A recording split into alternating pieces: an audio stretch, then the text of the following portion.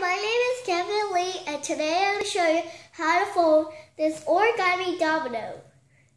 And I folded it, and the materials you need is a square sheet of paper. You can do a white side or color side up, or white side up. So this is a domino that is white side up. So the materials you need is a square sheet of paper. So let's get started. You first start folding this sheet of paper in half, but you only crease on the left side of the paper. So like that, like over there.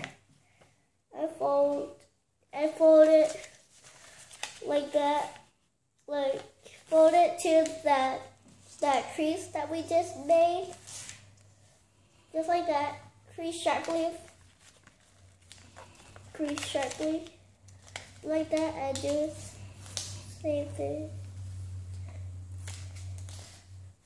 And then now you have that like this. So you unfold it for you guys to see better. So I folded this part like that, folded this part like that. So I folded this part like that and like that. And then you fold this side like this much, like that. And then you fold it in half, just like that. Just like that. And then you unfold it. And then you fold it over here, just like that. And then fold it in half again, just like that. And then unfold both of them. And then tuck it in to the side that has a crease, which is over here. So you open it up and tuck it into the pocket.